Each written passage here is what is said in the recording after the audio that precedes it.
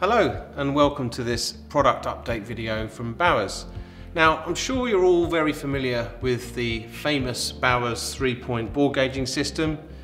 Micron repeatability, quick and easy to use, and we don't need the skill of the operator to get a micron repeatable measurement. You may also be aware of our ability to make application specific versions of these standard Bowers heads. And to make things easier, we've taken some of the standard, more popular applications like threads, grooves, deep bore measurements, internal splines, etc. And we've turned them into standard products, standard heads, available from stock so that they're available to you as and when the application arises. And today, I want to talk to you about our XT thread heads.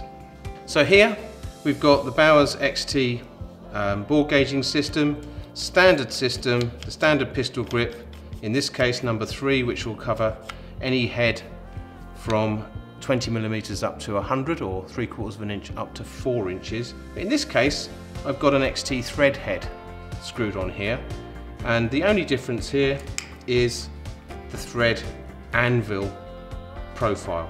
So we've got a profile here that's designed to engage with the thread and measure the pitch diameter or effective diameter.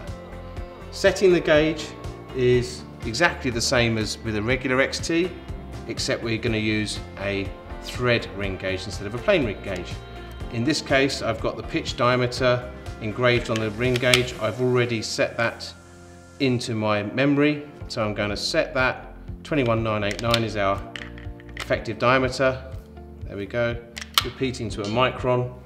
And now we're ready to go and measure our component threads, and we get a very quick and easy measurement by retracting the anvils using the pistol grip and straight into the thread.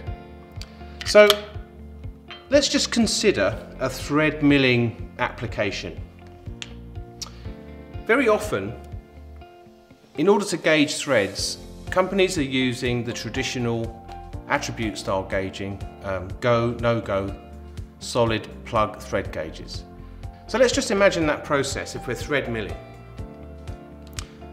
The operator has to set up his thread milling machine. He's using thread mill inserts, and he doesn't know yet the state of the wear on these cutters or the ability of the machine tool. So he's going to aim for bottom limit, but he's going to aim for a small size, because if we go too big and that go and no go both go in, we've scrapped the part.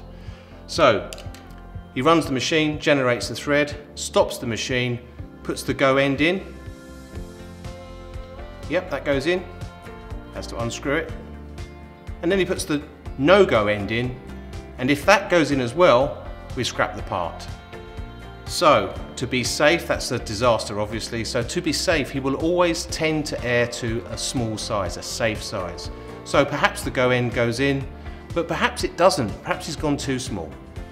Decide a small cut to put on, a guess in effect, take another cut, stop the machine, try that gauging again, both ends. It's a long and tiresome process, it's wearing the gauge out all the time, and this requires a large inventory of thread plug gauges that have to be kept in calibration. There's a very specialised calibration process, so that means it's usually got to be sent to a specialist calibration house.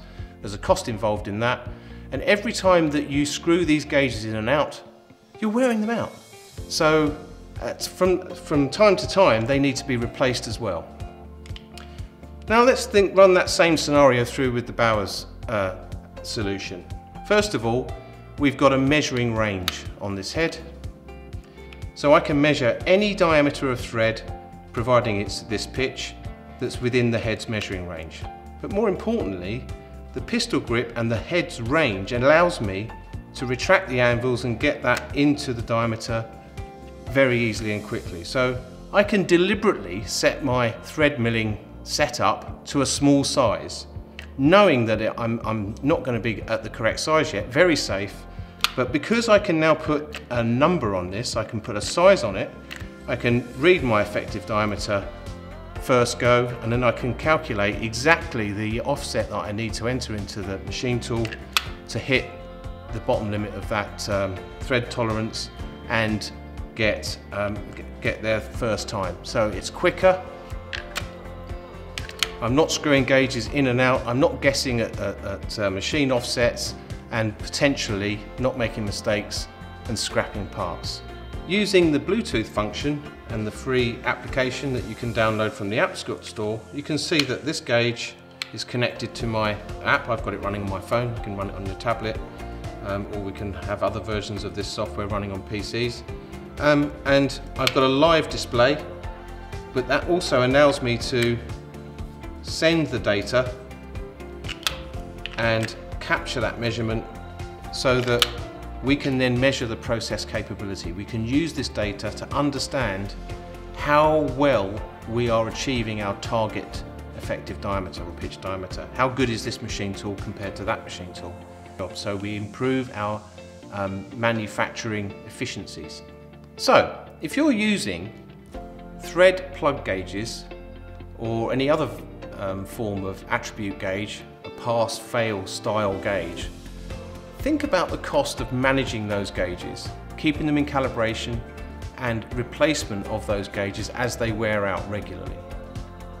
And also think about the advantages of knowing the size that you're actually achieving and how close to target that was.